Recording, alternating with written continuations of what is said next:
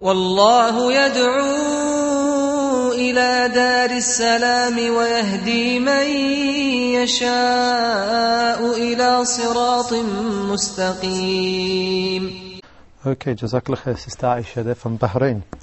Okay, I just wanted to complete that question off actually from the brother there. He's speaking about alcohol in cosmetic products, especially antiperspirants and so forth. Are we allowed to use these products with alcohol in them, Sheikh? The issue of using alcohol in such products is disputed between the scholars. Some said, based on the fact that alcohol is not najis, they said it's permissible because you're not drinking it, you're not consuming it as intoxicant.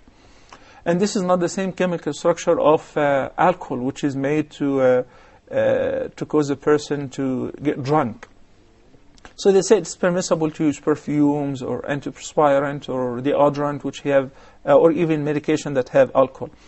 The other opinion which says that alcohol is najis and it is impure, so even touching it is prohibited.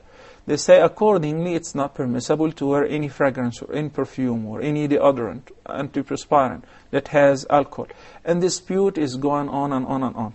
We understand that the Prophet ﷺ prohibited one of the companions who used to manufacture alcohol in order to use it as a treatment. He said, no, it's not a treatment. Rather, it is a disease in itself.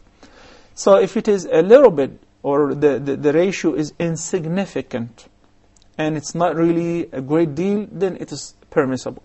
But in such cases where the alcohol is in a high percentage, then it is better for a Muslim to avoid that.